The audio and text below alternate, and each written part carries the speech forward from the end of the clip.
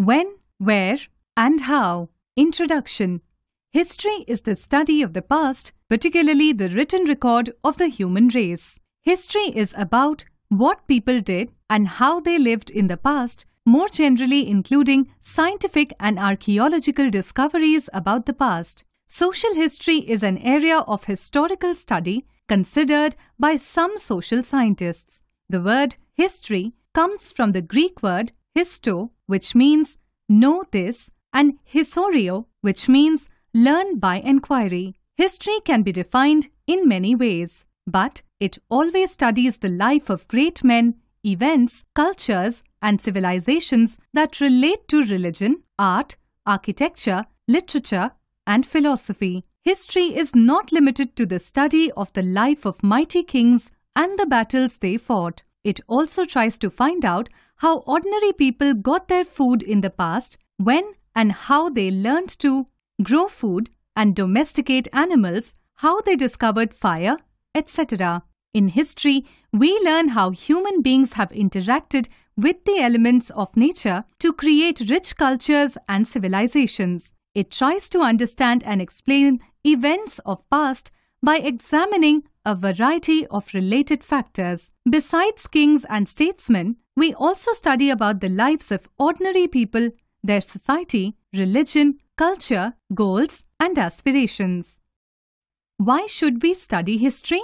History teaches us about the past. It consists of events that occurred in the past. The study of the past is important to understand the events of the present, as history is a continuous story of one event leading to another. The present cannot be understood without an understanding of the past. To know and fully understand the world we live in, we have to be aware of its history. The study of history answers many questions that are important to us. History is also important because we learn many lessons from it. By its study, there is a lesser chance of repeating the mistakes made by our ancestors. Thus, we can make better decisions in the present and for the future. History teaches us how harmful and destructive wars can be and how a small band of united people can defeat a much stronger enemy. In history, we learn about the teachings of great men and women such as the Buddha, Guru Nanak, Mirabai, and many others. We may follow their teachings in our daily lives. This makes us better human beings. It helps society to function better. History also helps us learn about the culture of the people in other countries. Thus, we can understand them better. It makes us more tolerant and open-minded about other people and their cultures. Importance of history. The study of history has got a special importance of its own. Some of the important points about it are: it enables us to gain knowledge about great kings, statesmen, as well as lifestyle and culture of ordinary people. It enables us to find solutions to our current problems in a better way. It gives us the knowledge of origin and evolution of different languages and dialects. It teaches a big lesson to the man that slavery, racial discrimination, hunger, poverty, illiteracy, etc. are the evils of our society and we need to eradicate them. History helps us to remember about our past glory and keeps it preserved. We can realize that study of the past is so closely knit into the present that we cannot ignore it.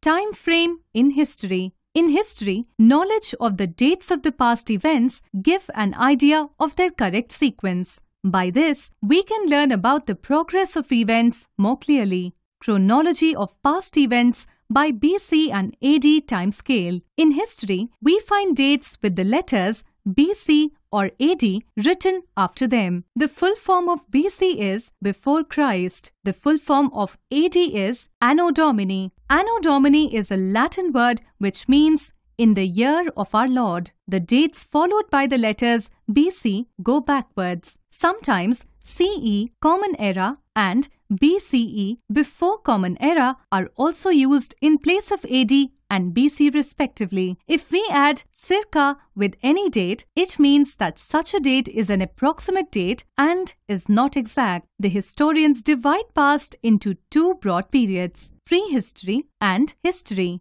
Prehistory. Prehistory is the study of events that happened before the humans learned to write. So, no written records of that period are available. This period is referred to as the Stone Age. To understand the life of the prehistoric man, historians and anthropologists study about bones, tools, weapons, ornaments, cave dwellings, and cave paintings made by our ancestors. History. The period for which written records are available is known as history. It is generally studied under three heads: ancient, medieval, and modern history. The written records provide details such as dates, events, names of people and places, and so on. The geographical framework. It had a great impact on human society since ancient times. There is a close relationship between the physical conditions and historical phenomena. In fact, history without geography is incomplete. The geographical divisions of India are the Himalayas. The Himalayas have been a great barrier against reaching India. Their existence did not allow any invader to have a dream of conquering the northern regions beyond the Himalayas. The northwestern ranges are not very high, which allowed many foreign invaders to invade India through low-lying points called passes. The Indo-Gangetic Plains. The richness of the soil facilitated the establishment of big empires like those of the Mauryas, the Guptas, and the Mughals. The Deccan Plateau. The Vindhya range stands between the north and the south. South India remained under the influence of the Dravidian culture even when the Aryan influence extended widely over the north. It enabled the growth of several regional kingdoms here, like those of Cholas, the Chalukyas, and the Rashtrakutas. The coastal plains. The long coastline has enabled India to maintain trade relations with the faraway countries since the very ancient times. The vast size of the country is divided into many regions by rivers, mountains, deserts, and forests. India has fertile valleys and arid deserts. There are snow-clad mountains and regions with scorching heat of the sun. The country has all the three main climates and also records the world's highest rainfall. From cultural point of view, there are many cultures in India, but in spite of these diversities, there is a deep underlying unity. Sources of history. To know history, we should know and study the evidences and records of our past. These evidences and records are known as the major source material or sources of the history. Major sources of knowing the past may be divided into two categories: archaeological and literary sources. Archaeological sources. The study of the remains of the human life in the past is called archaeology. The remains of ancient buildings, inscriptions, coins, and artifacts are called archaeological sources of history. A person who studies about the remains of the past is called an archaeologist. With the passage of time, the remains of ancient civilizations got buried under the earth. These remains were dug out by the archaeologists who collected and examined human-made objects like tools, ornaments, weapons, toys, and pottery. Inscriptions. The written records engraved on pillars, rocks, cave walls, walls of forts, palaces, on clay and copper plates, etc. are known as inscriptions. The earliest of inscriptions were found on the sites of Harappan civilization. The inscriptions provide us with the information about the kings, administrations, kingdoms, etc. The process of reading and understanding the script used in inscriptions is known as decipherment, and study of inscriptions is called epigraphy. The Allahabad pillar inscriptions present a feature of the character and conquests of King Samudragupta. The iron pillar inscriptions at Mehrauli in Delhi give us information about Chandragupta and Vikramaditya. Coins. The study of coins is called numismatics. Coins provide a good deal of information about the past. Historians use the information found on coins to counter-check facts.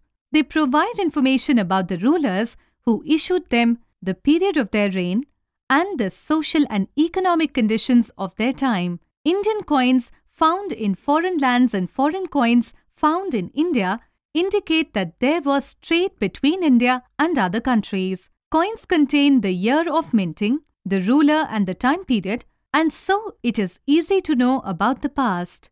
Monuments. Monuments are old buildings of historical importance. Temples, forts, palaces, stupas, and residential complexes are some categories of monuments which make the past come alive. They provide us with clues about the period in which they were built. They give information about people, their social life, their religious beliefs, and their culture, etc. The stupas of Sanchi, Madhya Pradesh, and the caves of Ajanta and Ellora, Maharashtra, tell us a lot about art and religion of contemporary India. Artifacts. People in the past made many things such as tools, weapons, pottery, sculptures, toys, coins, jewelry, paintings, and artifacts. These artifacts help us to get information about the cultural skill and artistic life of the civilizations. Literary sources. The written records of the past are called manuscripts. These are available on a variety of surfaces such as palm leaves, the bark of the birch tree, and later on paper. The literary source materials may be divided into two classes: religious, secular. Religious literature. Writings on religious themes come under religious literature. These writings, like the Vedas of the Hindus, the Pitakas of the Buddhists, and the Angas of the Jains, help us to understand the religious beliefs and traditions of the time. The four Vedas are the Rig Veda, the Sam Veda, the Yajur Veda, and the Atharva Veda. Out of the four Vedas, the Rig Veda is the most ancient and gives a lot of information regarding the history and the political system of the Aryans. Next to the Vedas, the two great epics, the Ramayana and the Mahabharata, are the most famous books in Sanskrit literature. The Ramayana was written by Maharshi Valmiki and the Mahabharata was written by Maharshi Vedavyasa. The Tripitakas, the Jataka Kathas, and the Gita and Puranas are rich sources of ancient historical information. Secular literature. A literature that is not religious is known as secular literature. Secular literature includes poetry, drama, memoirs, chronicles, travelogues, and accounts of foreign travelers. Accounts of foreign travelers. The Chinese pilgrims like Fa Hien, Huan Sang, and Is Sing visited India in search of knowledge and Buddhist literature and left valuable accounts about the religions, social and political conditions of India.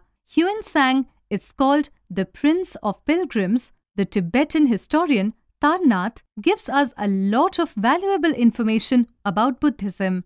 Al-Baruni visited India during the time of Muhammad of Ghazni.